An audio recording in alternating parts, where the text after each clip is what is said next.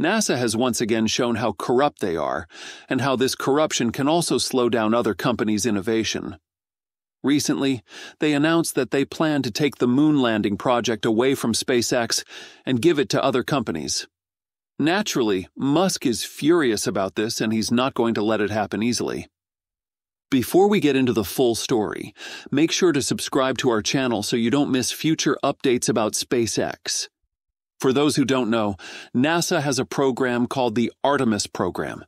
The goal is to land humans back on the moon for the first time since 1972. SpaceX was selected for this program a few years ago, and since then they've been working nonstop to make it a success. The moon landing is supposed to happen using SpaceX's Starship rocket, which the company has been testing for almost 2 years now. If you've seen their latest test, Starship Flight 11, it's clear how far they've come. The rocket reached orbit, performed multiple burns, and safely re-entered. So, there's no doubt they can pull off a successful moon landing within the next few years. But apparently, NASA isn't happy about that. NASA recently announced that they plan to reopen the contract and invite more companies, including Blue Origin, to compete for it again. That makes no sense.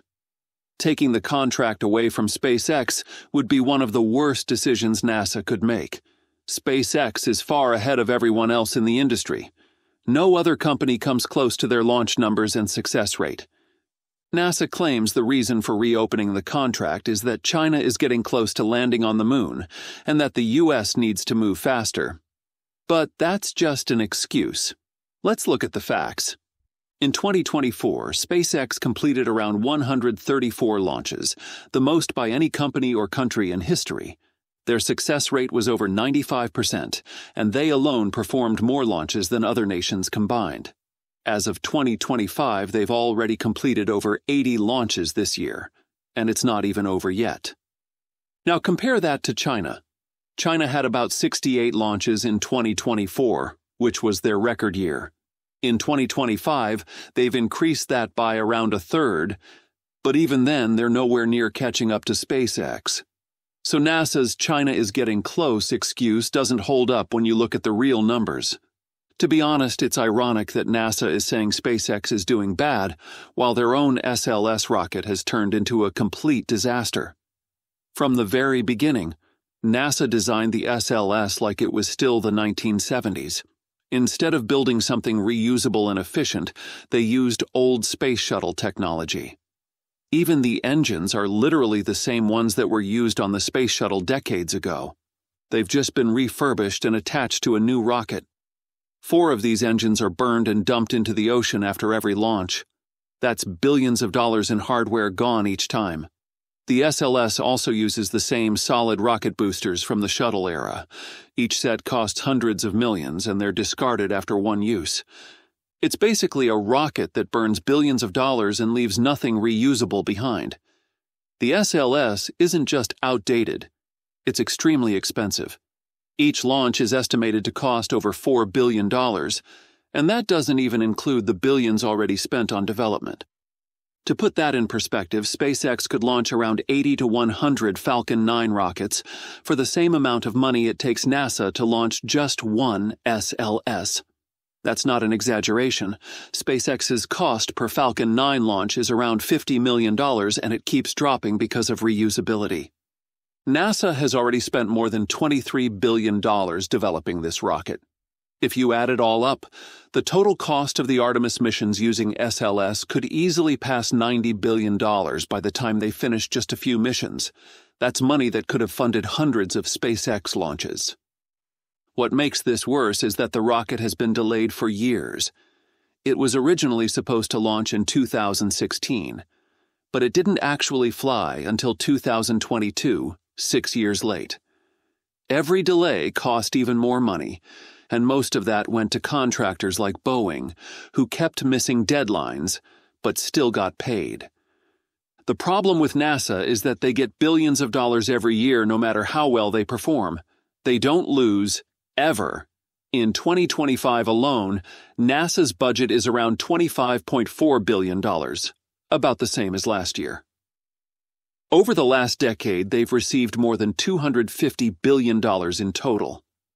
This same NASA now thinks SpaceX isn't doing a good enough job, so they want to hand the moon landing program over to Blue Origin instead. Seriously? Blue Origin barely launches anything. They've been working on the New Glenn rocket for years, but it's still far behind SpaceX. New Glenn was supposed to compete with Starship. But while Blue Origin is still struggling to get its program off the ground, SpaceX has already launched Starship 11 times. In those 11 flights, SpaceX showed Starship reaching orbit and even managing to catch the booster mid-air using the giant Mechazilla tower. Not once, but multiple times. This is something Blue Origin can only dream about.